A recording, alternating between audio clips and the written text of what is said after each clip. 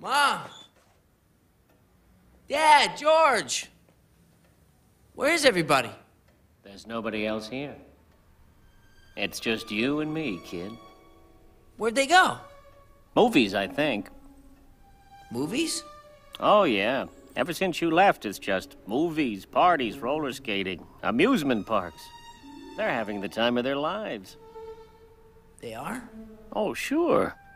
Stuart, I hate to have to tell you this, but they're celebrating. Celebrating what? Can't you guess? No. They were just so happy to get rid of you. That's a lie. I don't believe that. Oh, boy. I wish I could spare you this. This is gonna break your little heart. Look up there. At what? See for yourself.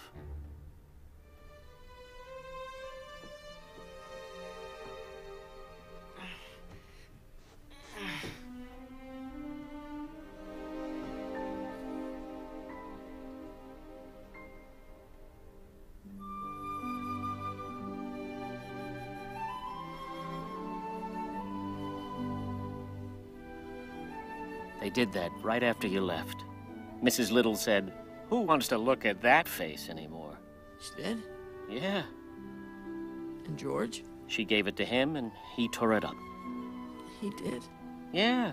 I'd give you the pieces, but Mr. Little set them on fire. I tried to warn you, Stuart. I told you it wasn't going to work out. I should have known. It was too good to be true. What are you going to do now? I don't know. I guess I'll just... Leave immediately?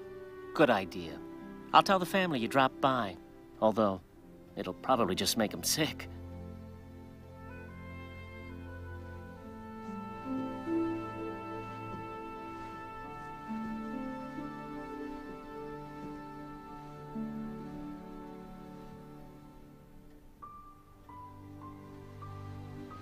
Bye, Snowbell.